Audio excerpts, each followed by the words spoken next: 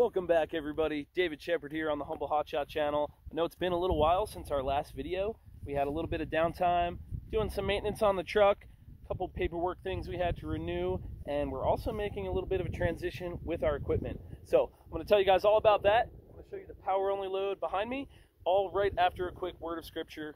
And I know it's a little windy out here. Hopefully it's not too bad on the ears, and I hope it's worth it for these beautiful views we got out here. So praise God. Today I've got Romans 6 verse 1. Paul was writing to the Romans here, and he's basically explaining how grace came through Jesus Christ, and that salvation is not gained by keeping rules or trying to be really good. We'll never be good enough to win it on our own. So in response to that, though, he says in verse 1, what then are we to say? What then are we to say? Should we go on sinning so that grace may abound? By no means. And I've kind of heard this question maybe from some unbelievers who ask, well, if you know you have a Savior and your sins are forgiven, aren't you just going to live however you want to? And you always have that forgiveness to fall back on. And no, Paul says by no means should you go on sinning. In response to that grace, rather, you should aim towards righteousness and strive to overcome those sins and look to Jesus as your example, because he lived that perfect, sinless life. So praise God. Hope that maybe answers the question or encourages some of you guys in your walk. But today we've got a 26-foot travel trailer. It is actually a little toy hauler. It's got the ramp door in the back, but still super light, pulls great.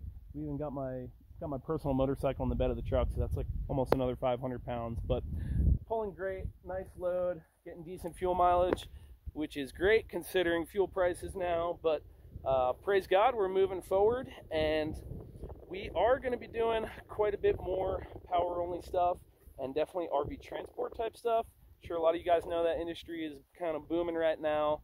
There's a lot of people that strictly do RV transport, but still there's a lot of work that I'm seeing for RVs regardless. So that's a little bit of the transition. I actually sold the PJ tilt deck gooseneck trailer. That trailer was great, did what we needed it to do, kind of for freight and cars together. But as you guys know, if you saw the 2-car video that I put up, it's not really meant for 2 full-size cars. So without giving everything away, basically we're trying to make a move to potentially double our car hauling and double our RV transport in some cases.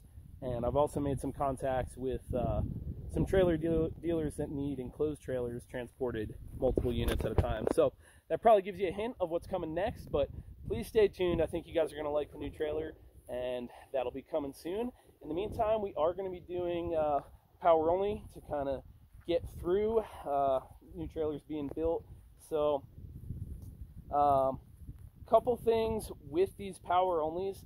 You know, people always ask, all right, I'm sure a lot of you guys know the new units are coming out of Indiana, and people always ask, well, how do you get a backhaul? And a lot of guys don't, but that's not the way I operate, and others are the same. But you know, I'll pick up a load, bring it, this one's going up in Idaho, drop it off, and then you look Idaho to your next destination, or you just kind of map out a route that might lead eventually towards home. It's not like I'm running to Idaho and then I have to find a load directly back. So hope that kind of clears something up with the backhauls. You know, you can make a big loop and kind of head back towards home.